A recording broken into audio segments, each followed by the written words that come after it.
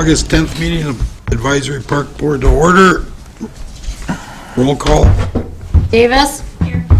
Kierans. Here. Gillespie. Here. Herman. Here. Michelson. Here. Miller. Here. Rule. Schuessler. Here. Buller. Here.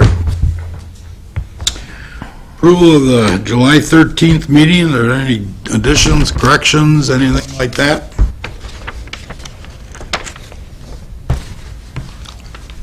Not, I'll entertain a motion. Motion to accept. Second. All in favor, say aye. Aye. Opposed? Okay, I don't, we have any citizen statements? We got one thing on the agenda tonight, discuss and approve restroom building design for South Park. Ray? As you recall, at the, I think it was the June meeting, we did inform you that we're going to start working with HCM Architecture on the design of the restroom facility for South Park. If you recall, in our CIP for 2015, we had $235,000 budgeted, minus some fees for architecture, and we're looking at doing the demolition in-house, but we'll have some landfill fees. We're looking at about a $220,000 budget for the construction of the facility. If you recall, also, we had some discussion about possibly having a shelter added onto the end of the building. As we started designing the facility with Mr. Hanshy and his staff, we did at least start out having a shelter on, and when Ron put together the proposed budget for the project, it came in at about $275,000. So I informed Ron that we don't have that much in the budget, obviously, but what we'd like to do, as you'll see as we get into design, we've had some discussions. What we'd like to do is bid it out as the base, just the restroom facility as we're proposing, but we can also include an alternate to have the shelter so we know where the numbers come in. There's been some discussion maybe if we could take on a fairly quick fundraiser to get some additional funds raised to have the shelter incorporated as part of this project. That's something we'll be looking at doing. But if nothing else, it's something where Ron will design the existing or the new restroom facility that we can eventually add a shelter onto the end. So we'll have the cost estimate for doing that in the future if we need that. So we're looking at a couple different opportunities, but at this point what we're looking to do is just get the restroom shelter approved from this board. From here it would go to the Common Council, or I'm sorry, to the Plan Commission. The Plan Commission needs to approve all public buildings that go into public areas. Once that takes place, we'd look at getting the bid specs put together, getting it bid out, hopefully beginning construction later this fall into the winter, early spring, with anticipated opening of late spring of early next summer, obviously weather dependent, working through the winter months. But that's our goal. With that, we would have limited interruptions on the major special events down there, because we're not looking to demolish the facility until most likely mid-September of this year. So with that, what I wanted to do was just start out with some of the information that we provided in your packet. Hopefully you received the pillars that are currently existing throughout South Park at some of the entries with the lights on. We really felt that incorporating that type of stone and maybe that type of facade into the building would be nice. It's something that we plan to do, is to try to keep these lit pillars up. So what Ron is doing is incorporating that type of stone into the bid specs. So even though on the colored renderings it may not look like that stone, that's why we wanted to provide the picture to you. So that's what would be intended. If you take a look at the colored renderings, this would be, if you take a look, not the end with the restroom doors, but the end that just has the essentially the open face, would be facing to the north. What we would try to do is incorporate this building as close to possible on the existing site. We would be shifting it a little bit to the south, so there's some tree removal. We'd want to get those trees out of there anyways, because we don't want the trees overhanging this new facility, because we want to protect the roof. But that would also, by shifting it a little bit to the south, will give us room to either incorporate the shelter at this time or in the future to incorporate a shelter on the north end. The reason we'd want to put it on the north end is there's parking in the roadway, or the circle road that comes through South Park. So there'd be some parking closer to the north end. If you take a look at this rendering, you can see the restrooms are intended that you would enter the restrooms from the south side, and then there is also what we're calling a family changing area. It's It's not shown on here, but the family changing area would be on the east side facing the existing playground and splash pad. We thought we'd want to incorporate that for not only users of the splash pad for maybe a changing area for wetsuits, but also with the new inclusive playground down there, so it's more ADA compliant for families that do have somebody to care for with special needs. So that gives you a little bit of background on the facade and what we're looking to do. The floor plan, if you'd like to take a look at that, it's pretty straightforward. Ron has worked with our the building inspector and the plumbing inspector here to come up with the number of toilet facilities and urinals and wash stations that we would want to incorporate here. What they did was took a look at what we have for existing facilities down there for restrooms. We really have nothing other than this facility, and the number of patrons we're trying to accommodate, whether it's the park rentals, the shelters, the playgrounds. And if you have any questions specifically about that, I asked Ron to be here to address some of those questions if they came up. So it may look like it's a lot of stations or restroom facilities, but when you take a look at some of the large events that go on, we think it's something that needs to take place at this time. The other document is, again, just the elevations. If you take, again, the north elevation is essentially the bare wall, that if we did add a shelter onto the end, it would be off of that north elevation. The east elevation is, again, the area or the side that would be facing the playground, the one door showing the entrance to the family changing area. South elevation, again, shows you the entry to the restroom facilities with the drinking fountain in between. And then the west elevation facing Georgia Street has essentially a doorway into the chase area or a little storage area for some equipment that we may keep there when we have to gain access into the areas for improvements or maintenance. So what we're looking at tonight is get some input if you'd like to see some changes to the building. Again, it's what we're trying to do is mimic kind of what's out there for stonework. Ron also looked at the roof on shelter number 1 because the capital or master plan for South Park calls for that facility to remain but be renovated. So he tried to do a little bit of matching on the roof lines that are out there. So it's a little different design than what we've had at some of our other restrooms, but a lot of the same type of materials. So with that, I'll open it for any questions, or if there's anything that I can't address, if Ron needs to help us out, that's fine as well. Bill. Ray, where's this building going in comparison to the one that's existing there now? Is it going to the south of it? It would be, we'd locate it a little bit further to the south to give us some room on the north end to put the shelter facility on. So we're going a little bit closer to shelter 2, which was the smaller enclosed shelter. So yes, it'd be sliding a little bit to the south from the existing location, which I think is good because it'll, in the meantime, until shelter 2 does get torn down, because there will be future parking in that location, but it also gets it closer to shelter 1, so people using those facilities won't have to walk as far to get to the restrooms either. So, I got a question for Ron. I don't know if he's... you want to come up to the mic, Ron? Ron, you want to come up to the microphone, please? Yeah. Ron, the existing one, if I remember right, was 2 urinals in a toilet stall. Is that accurate on the men's side? And then I think there were 2 toilet stalls on the... Presently, there are 2 water closets on the men's side and 4 urinals. Okay. All right. And on the women's side, there are 6 water closets. Okay. Okay. All right. Now, we did review this with plumbing, as Ray had mentioned. Presently, the building that you have there now is set up for approximately 650 people in the park at any one time. Okay. Yeah. And I asked him, can we reduce it if the park board would like it? He said, in their opinion, no, that they would like to see it as the size that it is, because you have the capacity of about 650 to 675 people in the park at any one time. How's the construction climate out there? I mean, is there any chance that this is going to come in below your estimates? What we did, and I reviewed this with Ray, the last one that we bid, which was Stevens Park. Which looks great, by the way. Oh, thank you. Yeah.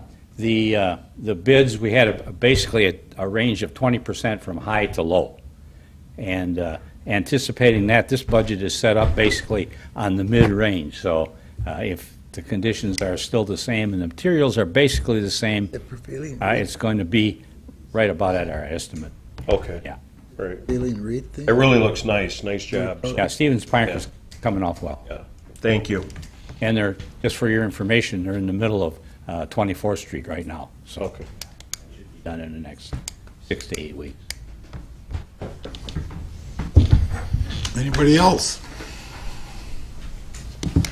I'd just like to go on record as saying I'd really like to see that shelter attached to it. I know money's an issue, I get it, but if we can raise some funds, I think it's well worth it.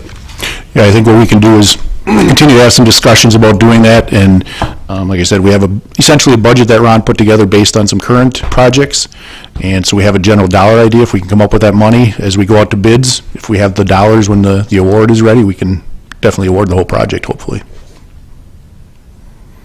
I don't know if this is relevant or not, but how does this prevailing rate thing they're talking about enter into the bidding process on this? Well, it's a public works broad project, so by state statutes, we do have to pay prevailing wages on I thought all there our... was something Didn't get in front of the didn't get legis, oh, it didn't get passed? They were looking at increasing the threshold, and it's still, I think, is a $25,000 project you need to pay the prevailing wage. I believe they were looking to increase it a certain dollar amount, but that was not passed. Okay. Ray, just one question. I don't see, and maybe I'm missing it, is there any kind of supply closets in here to keep inventory and stuff? Yep, that's actually part of the chase area where you go in. Oh, okay. There's about a 6 by 8 room in the back there, Okay, that, Steve. Yep. Yeah, behind the family changing room. okay. Yeah, so that's big enough for supplies and that type of thing. Yeah, and typically, Steve, what we've got in our maintenance trucks now is we've got them set up with a lot of the cleaning supplies right on there, but this will allow us to keep things there if That's kinda where I was necessary. going with it. Yep. Okay, very good, thanks. Any comments or any thoughts on the materials or the look of it, just so when we get to the plan commission, just so we're all... Okay. Oh, Chad, what do you think for, as far as the maintenance of it? I say, take care of the spray painting vandalism and that. Is it siding and that, is that something that you can clean up after it's painted, or? Knock on wood, the composite siding that we have, we haven't been tagged yet in the new facilities on that.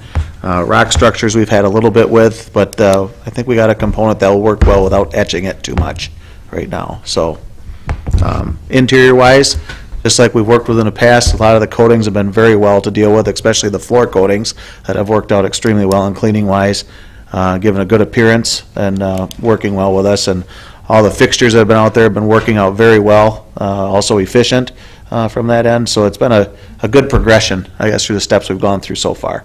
You want to touch on the electric strikes too right away? Okay. All the restrooms that we have and all the refurbishment projects for have had electronic strikes put in them, so they're set for hours for operation. That's reduced a lot on our vandalism at a couple of sites so far. I hope it stays like that. So as we progress, again, those will keep getting there, put in there, and it's been working out well so far.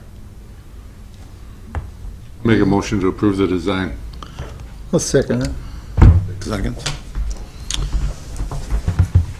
Call the roll. Davis. Aye. Kierans. Aye. Kukaleski. Aye. Herman. Aye. Michelson. Aye. Miller. Aye. Schussler. Aye. Wooler. Okay, director's report. All right. I wanted to give you an update on the latest copy of the capital improvement plan for 2016 that we just received within the last couple of weeks. I know that City Manager Roloff and our Finance Director have been working hard to try to get projects in for each department based on the council giving staff and the council adopting a borrowing policy over the last couple of years, where we're really taking a look at least for the next 10 years, limiting the city borrowing. So the number of projects that are currently included for our department have been scaled back considerably, that the Parks Board had recommended back on in their June meeting. So I just want to give you an update on what currently is in the document, and if there's certain things that this board or certain members want to make a push for. Once the council gets into CIP meetings, you're more than welcome to attend as a citizen or as a board member. I'd like to see board members show up if you can to those meetings and say we'd really like to have a certain project done. But give you an idea, I brought along the prioritized list from the Parks Board. The top project was the Menominee Park Little Oshkosh update. That is currently still in the plan, and that is, we're figuring about a $400,000 project, with the city contribution being about $100,000, and then a fundraising effort to go after the additional $300,000. The next project that has stayed in the project so far, in the plan so far, is the Red Arrow Park restrooms update. The other item is design services for the South Park lagoons, and then Tech Miller lighting update. So we have 4 projects that are currently included. Just to give you an idea, the design for services for South Park lagoons was our second priority. That was included along with the Little Oshkosh. Rainbow Park design services for the launch improvements was taken out. Menominee Park tennis courts, that was the 4th project. That one was removed as well. And then our 5th project was the Red Arrow restrooms, and then all the other projects kind of fell in the line. So I don't know if anybody wants to see a copy of the prioritized list from that you had back in June, we can have Trish email that out just so you have an idea. But I wanted to let you know what's currently in there. Again, it's hard when all the departments are putting in a number of requests, and I can say that we've seen larger projects and larger dollars in the past, but again, it's tough budget times at this point, and the council has really given us and their own direction to limit the borrowing. So just give you an idea on what's currently out there. Wanted to give you an update too on, if you recall, back in whatever year it was, a couple of years back, we had entered into an agreement with UW Oshkosh Alumni Welcome Center when they were building the new Alumni Center. And Carl Steiger Park, there were some things that this board approved and then the Common Council approved. There were some improvements that the foundation, UW Oshkosh Foundation, was responsible for in Carl Steiger Park. Just to give you a rundown, they have taken over maintenance of that park, so they've been doing the mowing, snow removal, and so forth. A couple of projects that were specifically talked about in here. The foundation shall refurbish, repaint, and re-roof the gazebo within Carl Steiger Park on or before December 1st of 2014. That has not been done yet. Chad and I met with university staff actually last week, met them on site at the shelter, went over what the options are to redo that roof, and they are planning to begin that project right after school starts. They've got a couple projects they need to get done in-house, but they will begin this, our feeling is probably by early to mid-September. Even though they're late on it, they've had some staffing turnovers in their maintenance department and due to some other unforeseen circumstances, but they are aware of their commitments during or in this agreement. So again, you should see that take place this fall yet. The other item, and this is by December 1st of 2016, there was included a new parking lot to be constructed within the Osceola Street vacated right-of-way. We, again, at our meeting with the university staff last week, we did highlight that and made them aware that they need to be planning for that new parking area to be constructed.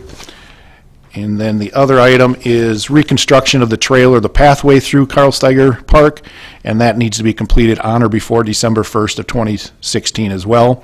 And we have been in discussions with them on this project as part of our project at William Steiger Park. If we were going to have a contractor in doing essentially the south side of the river, they had hoped that they could utilize that contractor on the north side of the river, but they are aware that they need to complete that by December 1st of 2016. So those were 2016 or 2015 2016 on the trail. Mm-hmm. Yep. So, like I said, the one that they have fallen a little behind on is the gazebo. We do, a member of our staff, planning staff, transit, engineering, and finance, we do have quarterly meetings with the university staff with a list of projects that might be going on in the city or university, and they keep a running agenda on these projects as well, so we'll stay on top of those as well. Ray, did they give us a date on the parking? Is parking an issue down there? I thought that was going to be a immediate thing. We gave them the entire parking lot, didn't we?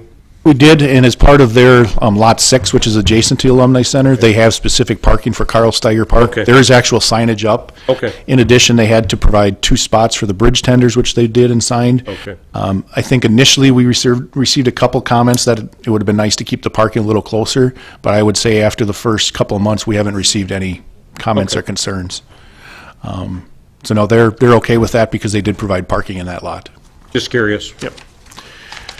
As far as the rest of my report, it's budget time for us. Our department budgets are due to city finance on Friday of this week, so we are busy meeting and working on those. At the same time, we also have our staff performance evaluations that are also due, so we're evaluating all of our staff members. And then just a reminder that our Tuesday night concert series, the last free concert, is tomorrow evening, and it's Nashville Pipeline, a really good country band, so we've been having some really great attendance, and we'd like to see the last night be the best one yet. So if you're not doing anything, come on down for some free music. That's it. Chad? Just to highlight a couple of the projects going on, as Ron mentioned before, the 24th Street boat launch restroom reconstruction is in progress right now and moving along. Stevens Park is going near completion right now. We're actually trying to schedule to get the security company back in there for finishing off the electronic strikes and all that right now, and the restoration is going well on there. I hope it keeps raining the way it is in these nice timely little showers, so we don't have to water as much. Tech Miller Park is coming along well with the restoration, the seed growth going up there after all the sidewalk improvements. So that's helping out, and of course West Algoma is doing really well too with the perimeter walks through there. A couple projects we're working on right now is memorial bench installation along Millers Bay. There's a couple more locations we'll be pulling out of some of the older benches in that area. We got a small project at the Abe Roslin smokestack. We'll be putting in a little access path up to the donor board with some new landscaping around that area. Trying to think what else we got going here. Facilities wise, the leach we just finished. We're getting towards the end of our season with the Waterfest events. Jenny put together a great event with the Touch a Truck last weekend with well attendance, and I'm sure she'll have a good report at the next meeting for that. 2 bridges at the river on the other side of the river. On the for the Across from Boatworks Mercury. property. Yep. Those are in it. I know it's not really open yet for people are going up there and stuff so Yeah. far. No, there's no, I know we got a couple benches and stuff to put up there yet, and there's some signs that are going to be in place. We got in our shop to work on that area too. So kind of dwindling down a little bit on some projects, but a lot of maintenance stuff we've been able to catch up on. I think I had a good crew of people down there working with Menominee Park on tree trimming alone, which did help out a lot of the facilities and give us a little better access for mowing and trimming in some different areas too. So with the grass being a little dormant, it's helped us out immensely to get caught up in a couple other areas. So I don't mind that it's dry a little bit. I know it doesn't help the golf course or anybody else, but it does help us a little bit. But still a lot to move on in the fall, but if there's any questions, I'll take anything, so. I have just one question. The boat works is really nice. I mean, the view off those bridges is just excellent. It's really well done and really nice. I was going through there today. Is there any more cement work? Or I see the crews are all gone, everybody's gone. The question I've got, will there be any access from Michigan Avenue to any concrete work where you could, because right now, it's all done, everybody's gone, but when you're on Michigan Avenue, Michigan Street, you're parking there, will there be a way, like for handicapped people or bikes or anything to access that? I know it's early, so there might still be work that's going to be. The parking lot project starts place in late September? Should be starting soon, yeah. So there's a secondary part of the project, okay. Yep, there's a parking lot that'll go to the south of the existing restroom facility now, and then I believe there's a sidewalk that will go out to Michigan, or along Michigan. So there, yeah, because we do have the ADA canoe and kayak launch down there. That's right, yeah. So we had to make sure that everything was ADA compliant. But what is there now really looks nice. I mean, it looks like they really have done a nice job on that. Anything else? Terry, I got 3 things that the board might be interested in. It's on our agenda for tomorrow night. You remember back a couple meetings ago, there was a pocket park or a park being put in the Bristol Square subdivision out on Jackson Street. That's coming up for a zoning change, ordinance change, because they are making a few different designations, so the zoning has to be changed out there from R1 single family to R3 multiple. So they're putting in some apartments and condominiums along with single family housing, and that park is part of that. And then also you talked to Riverwalk. We have got the bids to approve the section by, well, it would be the restaurant over there. Dockside. Dockside.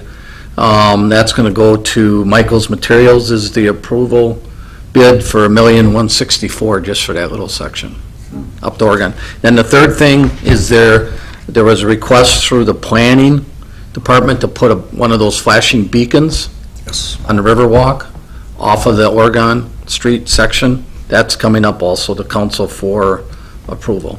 Designates signalized pedestrian crossing Oregon Street for the Riverwalk.